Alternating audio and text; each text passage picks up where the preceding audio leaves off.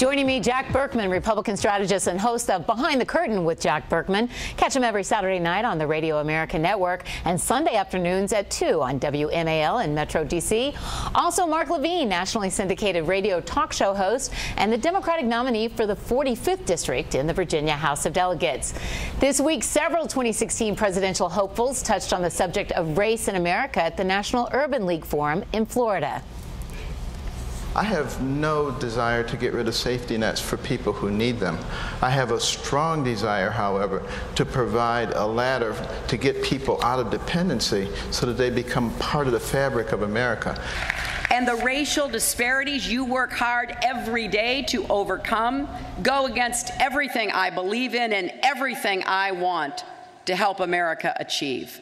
But we are not there yet. Every headline or video of official abuse, injustice, indifference, killing, or murder reminds us of how far we still have to go. Every story reminds us that Americans of color must endure a constant state of random vulnerability, even when they're just driving to work. The candidates addressed a mostly African-American crowd. Mark, let me start with you. We saw former Maryland Governor Martin O'Malley there. He had to apologize to black voters at one point during this campaign when he said all lives matter. That is a hot button for many African-American voters. They say that if you can't say Black Lives Matter, that you're not fully appreciating and supporting what African-Americans are going through. Which of the Democratic candidates right now do you feel has the momentum with black voters? Well, I mean, Hillary Clinton's way ahead with all voters, including black voters. But I think that phrase, Black Lives Matter, people need to understand what it means. I think maybe some non-black people don't get what it means. What it means is Black Lives Matter, too. All too often when it comes to policing, it seems that only white people matter and black lives don't matter. And we find case after case of police officers stopping people for driving while black, taking them out of the car for driving while black, and basically putting them in jail for driving while black. The idea is that black lives do matter, and the implicit assumption is to too many people, black lives don't. Jack, jump in, because you've got a candidate, Ben Carson, who is a cult figure among many African Americans, a hero for what he's done, and yet the Republican Party is struggling to court black voters. Oh, we're struggling. I mean, it's really Hispanic voters. We've tried to court African American voters over the years. I think it'll be very difficult for our party. I wish we could. Even with a candidate like Ben Carson? Oh, if he were the nominee, I think it's a very remote chance he could ever be the nominee. I think the issue is we've got to go after Hispanics. But what's really sad is, does anybody remember the language of Martin Luther King? How about judge a man by the content of his character, not the color of his skin? But too often law enforcement doesn't do that, Jack. But I want to get back to why not court black voters now? You've got Ben Carson as a candidate. You had J.C. Watts as a very visible African American. You've had many others. Because it's hard. There's limited resources, and I think those resources should go toward Hispanics. When I was in high school, I worked to do that in Allegheny County back in Pittsburgh. We were talking before the show. It's very difficult to do. I think the inroads have to be with Hispanics. I think that's happening because Hispanics are becoming wealthier. I think they'll follow the same demographic trajectory as Italians and Irish did a century ago, who were once Democrats. As Hispanics become wealthier, they will move into the Republican Party. They'll move right. Well, you set it up perfectly. Let's talk about Hispanic voters. The Republican who says he's going to come in first place with Hispanic voters is Donald Trump. So how about it, Jack? Does Donald Trump have the momentum with Hispanic voters? Let's face it, you laugh, Mark, but we he's insulting them. We even saw Mexican immigrants. I've seen them interviewed saying, you know what, I like his honesty. See, one thing you have to understand is that Hispanics in this country are not a monolith. The media has a terrible habit of I don't mean you, but the media has a terrible habit of stereotyping Hispanics. They're a very diverse community. There are Hispanics, a certain percentage of the Hispanic population that's very tough on law enforcement, that would probably associate themselves with much of what Trump has said on the border.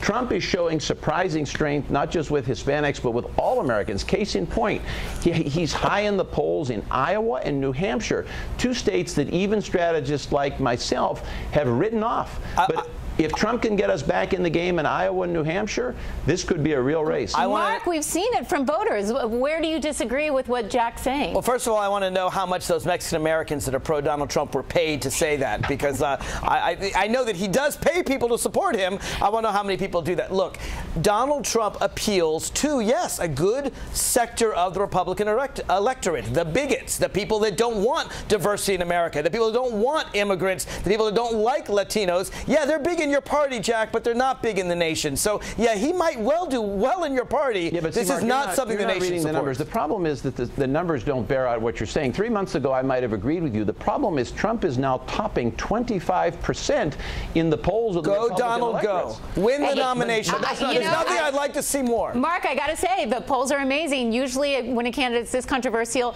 their unfavorables also go up along with their favorables. His unfavorables are going down. His favorables are going up. So he's kind of defying the odds. But, Jack, you know Reince Priebus, the head of the Republican Party, asked Donald Trump to tone it down because you are courting Hispanic voters.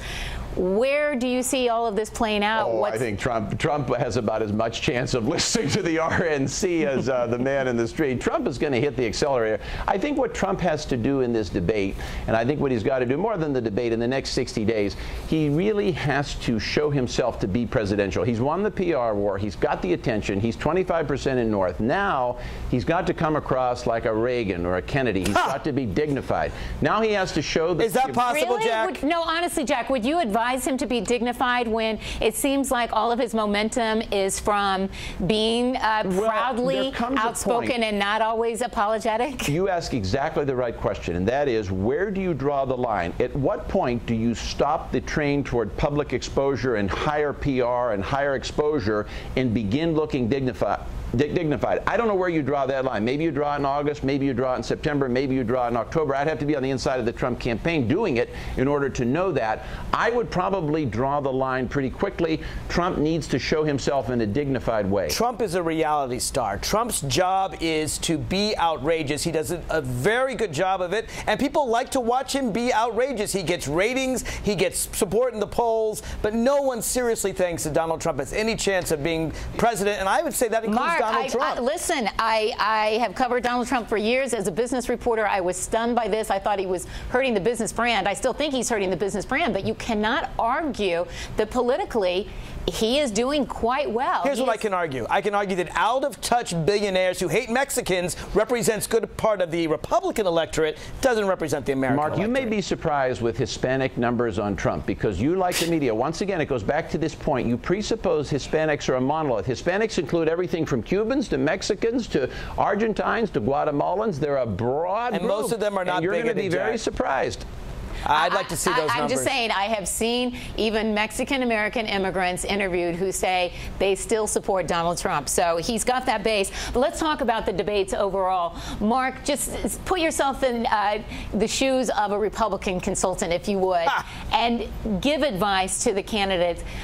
Suffice to say, Donald Trump is going to be the one that people are going to be watching. How do you try and position yourself to get any of the limelight when Trump is in the room? I would try a really clever put down of Donald Trump. It's hard to do, how to be more outrageous than Donald Trump. But Donald Trump says so many outrageous things. Think of a really clever put down. We've seen those throughout in debates. We have the "There You Go Again" with Ronald Reagan and Jimmy Carter. We have the "You're No Jack Kennedy" in the Dan Quayle debate. Think of some really clever way. It's actually pretty easy to make fun of Donald Trump. Find a nice witty comment to combat him. That'll be on the national news, and your polls will go up. But do you risk alienating the very people that you may need in the end, those people who are lining up behind Trump? I would give exactly the opposite advice, Rebecca. I think what I would do, first of all, what you're going to see is a battle for the second tier. Trump's so far ahead. Trump's number one.